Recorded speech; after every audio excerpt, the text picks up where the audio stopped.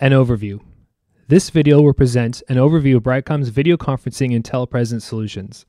The system you see is a ClearView 1000C, BrightCom's mobile video conferencing system adaptable to small or medium conference rooms, personal offices, or workspaces. Dialing from your conference room. Initiating a ClearView conference is simple with BrightCom's remote control device. Presence awareness allows you to view and select a contact from your address book. Push the green button on the remote to call. Your contact's video broadcast will appear, signaling the start of the call.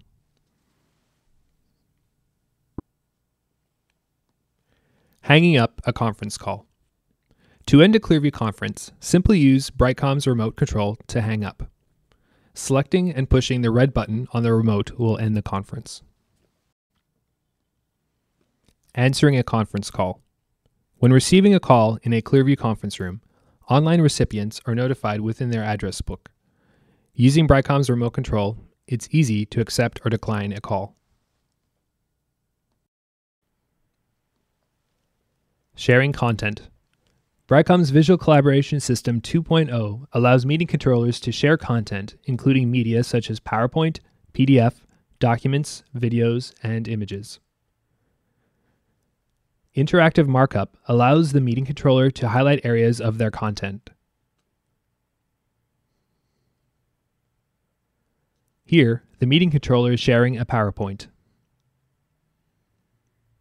As you can see, the meeting controller is sharing the content from his laptop. No cables are used between the laptop and the conference system.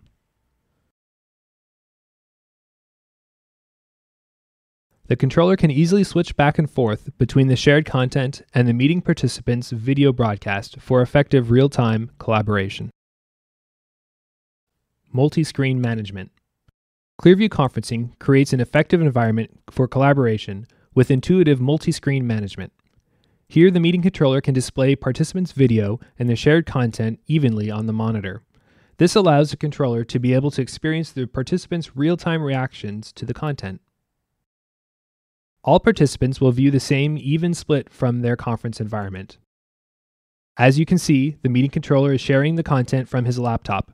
No cables are used between the laptop and the conference system.